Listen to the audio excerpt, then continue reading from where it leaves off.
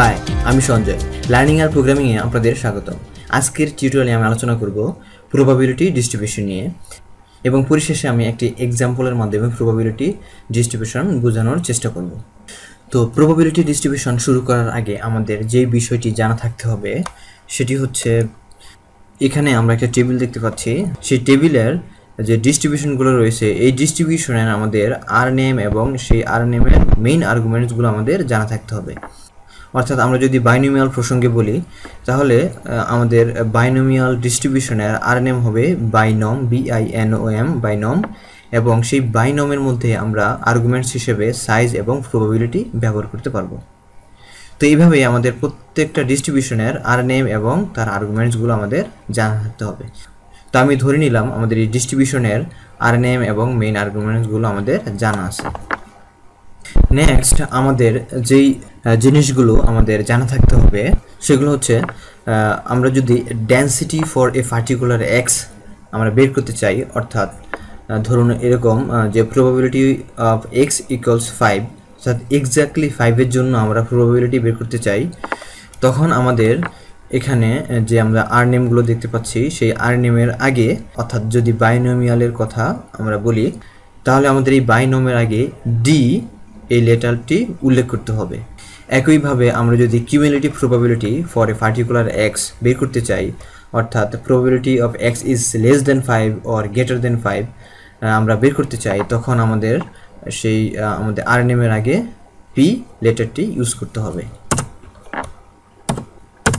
এরপর আমরা যদি কোয়ান্টাইল বের করতে চাই for a particular cumulative probability, example হিসেবে আমরা যদি দেখি, অর্থাৎ probability of x is less than 5 equals 0.5, অর্থাৎ এ এর ভ্যালু আমরা জানতে চাই, তাহলে আমাদের সেই আর নেমের পূর্বে কিউ লেটারটি ইউজ করতে হবে। দেন আমরা যদি র্যান্ডম স্যাম্পল বের করতে চাই, তাহলে আমাদেরকে আর ব্যবহার করতে হবে। এবং এই প্রবাবিলিটি ডিস্ট্রিবিউশনে আমাদের স্মল এফ অফ এক্স মানে হচ্ছে ডেন্সিটি ফাংশন, যেখানে আমরা ডি ব্যবহার করব, এবং ক্যাপিটাল এফ অফ এক্স মানে হচ্ছে ডিস্ট্রিবিউশন ফাংশন, যেখানে আমরা পি ব্যবহার করব। তো প্রবাবিলিটি ডিস্ট্রিবিউশন শুরু করার আগে আমাদের এই বেসিক ধারণাগুলো থাকতে হবে। তো আমি এখন একটি এক্সাম্পলের মাধ্যমে এই বিষয়গুলোকে বোঝানোর চেষ্টা করব। ধরুন আমার এখানে একটি প্রবলেম দেওয়া আছে, if x follows binomial, size হচ্ছে 20 এবং যার প্রবাবিলিটি হচ্ছে 0.3, দেন ফাইন্ড এফ অফ 3, অর্থাৎ স্মল এফ অফ 3। আমরা জানি স্মল এফ অফ এক্স মানে হচ্ছে ডেন্সিটি ফাংশন, যেখানে আমরা ডি ব্যবহার করব। তাহলে আমাদের এখানে ব্যবহার করতে হবে ডি, এবং আমরা জানি বাইনোমিয়াল এর আর নেম হচ্ছে বাইনম, এবং আমাদের এখানে পার্টিকুলার ভ্যালুটি হচ্ছে 3, সাইজ 20, যার প্রবাবিলিটি হচ্ছে 0.3। তাহলে দেখুন আমাদের রেজাল্টটি চলে আসে। এখন আমরা যদি এই ক্যাপিটাল এফ অফ 3, অর্থাৎ ক্যাপিটাল এফ অফ 3 মানে হচ্ছে ডিস্ট্রিবিউশন ফাংশন, অর্থাৎ আমরা ডিস্ট্রিবিউশন ফাংশন অফ 3 বের করতে চাই, তাহলে আমাদের এখানে ইউজ করতে হবে পি বাইনম, এবং আমাদের ভ্যালু হচ্ছে 3, 20, 0.3। তাহলে আমাদের এখানে ডিস্ট্রিবিউশন ফাংশনটি বের হয়ে গেছে। এরপর আমরা যদি এখানে probability of 3 is less than x is less than 7 বের করতে চাই, তাহলে প্রথমে আমাদের এর মানেটি বুঝতে হবে। এর মানে হচ্ছে probability 3 is less than x is less than 7, sorry, probability of 3 is less than x is less than 7 এর মানে হচ্ছে আমাদের capital F of 6 minus capital F of 3। তাহলে আমরা যদি এখানে probability of 3 is less than x is less than 7 বের করতে চাই, তাহলে আমাদের ক্যাপিটাল এফ অফ 6 থেকে যদি আমরা ক্যাপিটাল এফ অফ 3 বিয়োগ করে দিই, তাহলে কিন্তু আমাদের রেজাল্টটি চলে আসবে। আর ক্যাপিটাল এফ অফ 6 বের করতে হয় কিভাবে সেটা আমরা পূর্বেই দেখেছি। ক্যাপিটাল এফ অফ 6 মানে হচ্ছে ডিস্ট্রিবিউশন ফাংশন অফ 6। তাহলে এর আর কোডটি হবে পি বাইনম, এবং লিখতে হবে 6, আমাদের সাইজ 20 এবং প্রবাবিলিটি হচ্ছে 0.3। সেখান থেকে আমরা বিয়োগ করব পি বাইনম 3, 20, 0.3। তাহলে আমাদের রেজাল্টটি চলে আসছে। এখন আমি সলভ করব probability of 3 is less than or equal to x is less than or equal to 7। এটা সলভ করার আগে আমাকে এই কোডটির মানে বুঝতে হবে, অর্থাৎ probability 3 is less than or equals x is less than or equals 7 এর মানে হচ্ছে capital f of 7 minus capital f of 2। তাহলে আমাদের এই যে লাইনটি, এই লাইনটির মানে হচ্ছে যখন আমাদের দুটোই less than or equal to থাকবে সেই ক্ষেত্রে আমাদের যে আপার যে লিমিটটি, সে আপার লিমিটটি সরাসরি এখানে বসে যাবে, কিন্তু লোয়ার লিমিটটি 1 কম হবে।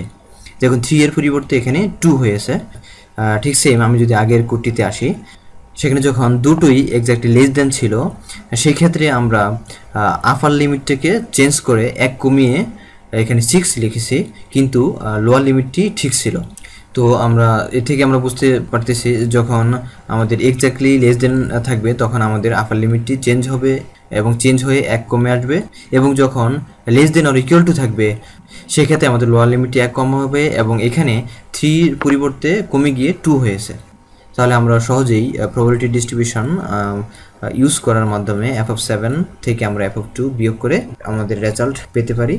তো এখন আমি কোডটি লিখি। তো আমাদের যেটা লিখতে হবে p বাইনম 7 থেকে আমাদের সাইজ হচ্ছে 20 এবং প্রবাবিলিটি হচ্ছে 0.3 এবং p বাইনম 2, সাইজ 20 এবং প্রবাবিলিটি 0.3। তাহলে দেখুন আমাদের রেজাল্টটি চলে আসছে। এখন এই প্রবাবিলিটি আমরা ডেনসিটি ফাংশন ব্যবহার করার মাধ্যমেও পেতে পারি এবং সেখানেও সেম রেজাল্ট আসবে। তো আমরা যদি ডেনসিটি ফাংশন ইউজ করার মাধ্যমে প্রবাবিলিটি বের করতে চাই তাহলে আমাদের কোডটি হবে ডি বাইনম রেঞ্জ 3 থেকে 7 পর্যন্ত এবং আমাদের সাইজ হচ্ছে 20 এবং প্রবাবিলিটি 0.3।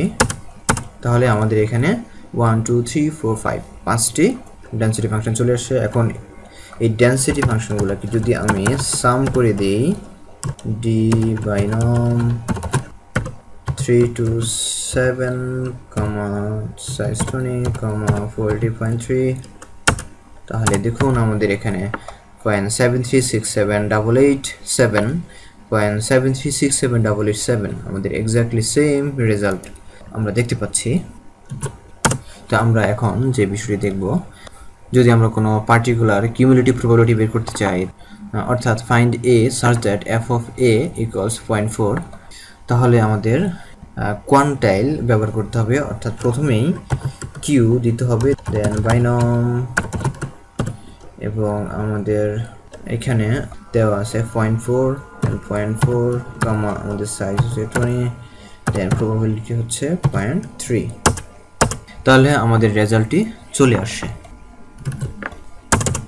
এরপর আমরা যদি একটা 100 সাইজের র্যান্ডম স্যাম্পল বের করতে চাই, যেখানে বাইনোমিয়াল সাইজ হচ্ছে 20 এবং প্রবাবিলিটি হচ্ছে 0.3, তাহলে আমাদেরকে যে কোডটি লিখতে হবে আর বাইনম র্যান্ডম স্যাম্পল সাইজ হচ্ছে 100, দেন বাইনোমিয়াল সাইজ 20, দেন প্রবাবিলিটি হচ্ছে 0.3।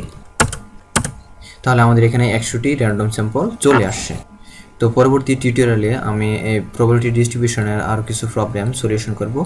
তো এই ছিল আজকে টিউটোরিয়ালটি দেখার জন্য সবাইকে ধন্যবাদ। নেক্সট টিউটোরিয়াল দেখার আমন্ত্রণ জানিয়ে এখানেই শেষ করছি।